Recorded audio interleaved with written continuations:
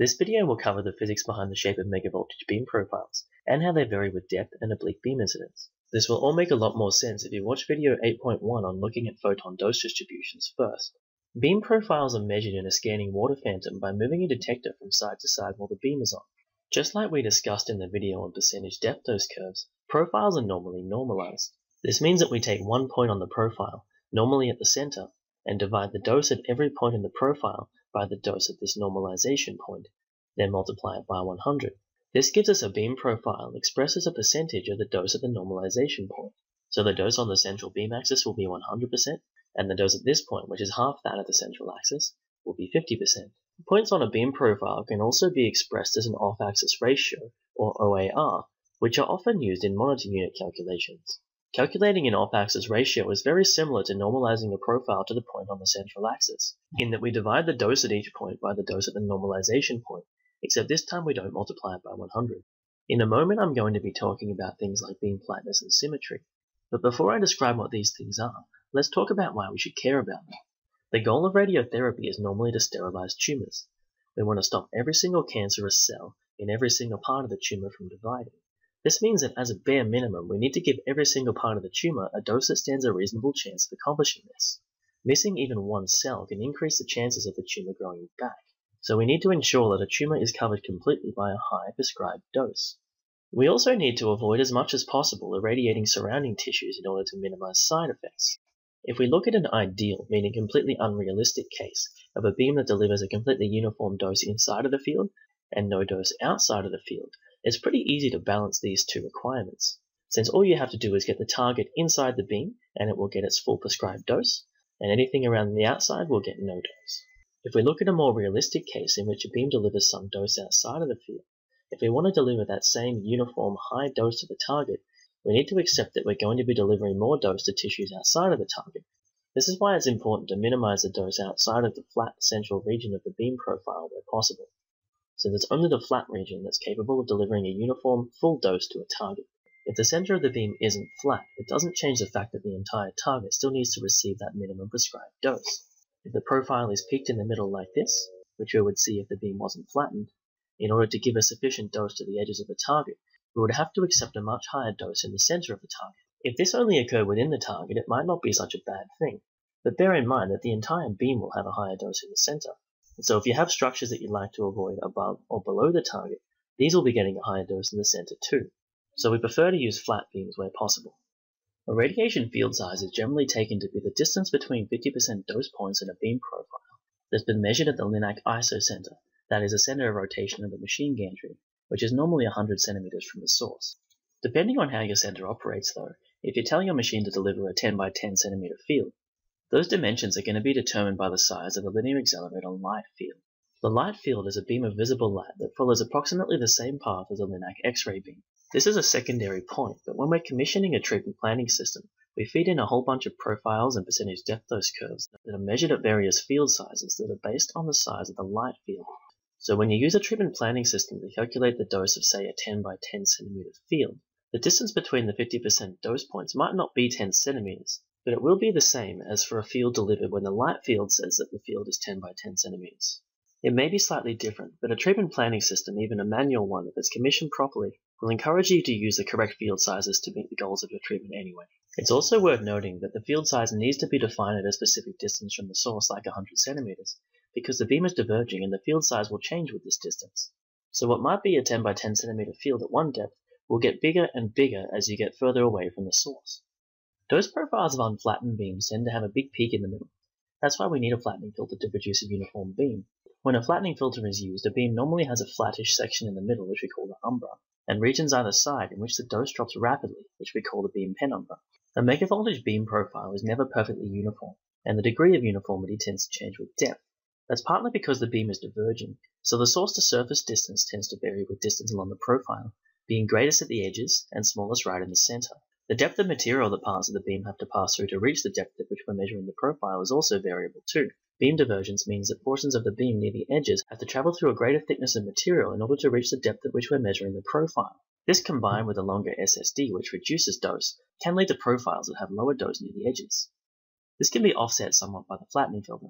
This works to offset both the fact that the Bremsstrahlung interaction produces more photons at the center of the beam, and also due to the effects of increasing SSD and depth with distance from the center of the beam. This doesn't just directly affect the beam flatness, it also affects the beam energy spectrum. Passing the center of the beam through more material means that it experiences more filtration, and the center of the beam tends to have a higher energy as a result.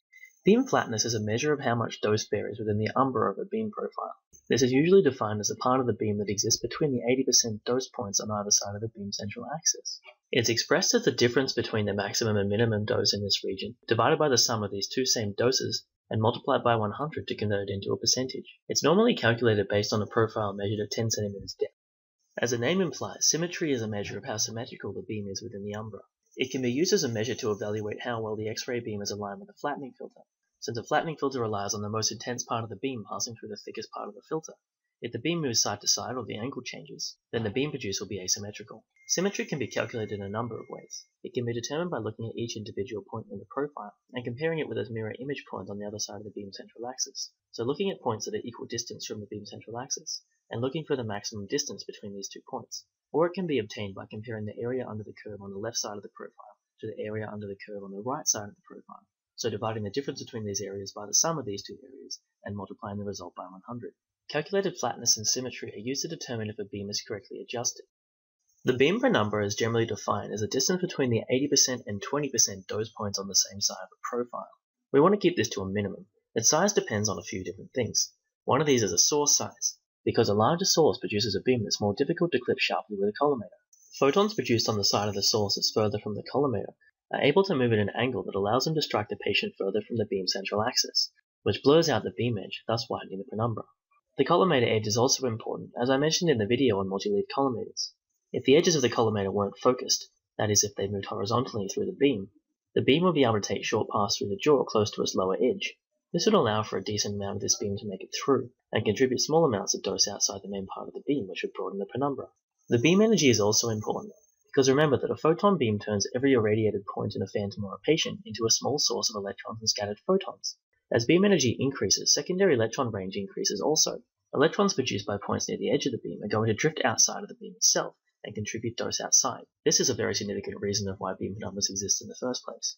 As the beam energy increases, secondary electron range increases, and electrons travel further outside of the beam, which widens the beam penumbra. Treatment head scatter also increases the width of the penumbra.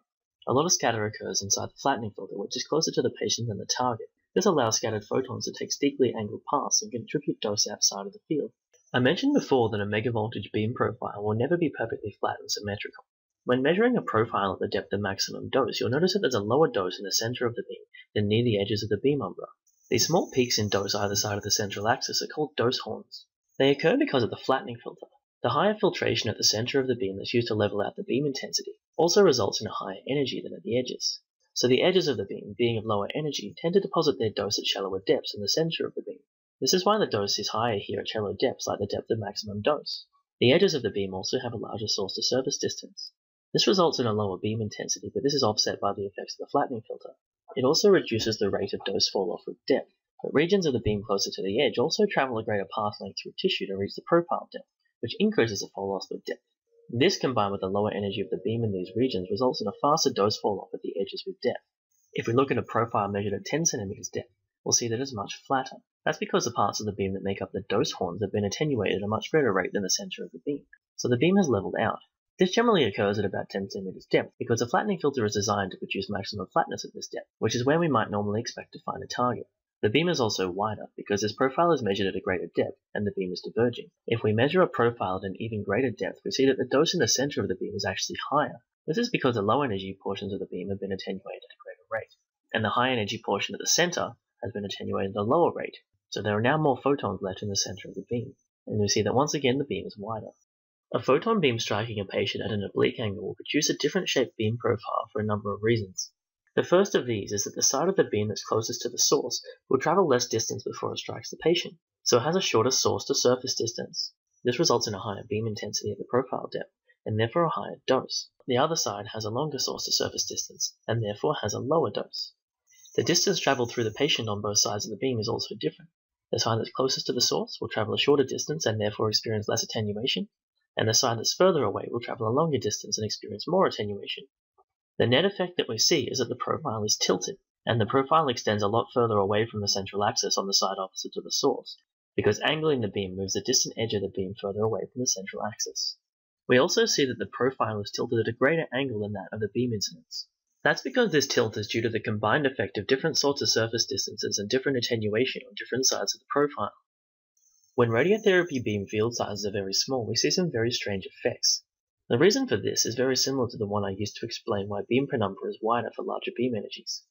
If we look at a photon beam turning each point in the beam into a tiny secondary electron source, remembering that dose at each point is proportional to the number of secondary electrons that pass through it, the beam umbra is made up of those points in the center of the beam that have enough radiation sources around them in order to get a full dose.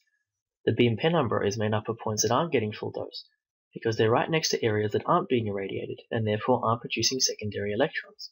If the beam size is smaller than the lateral secondary electron range, then there are no regions of the beam where there is full overlap. Therefore, there's no real beam umbra to speak of. The whole beam is essentially penumbra, and the profile looks a little bit like a normal distribution since there's no flat portion in the middle. The dose is also quite significantly reduced in the center of the profile, compared with if the beam was equal to or bigger than the lateral electron range.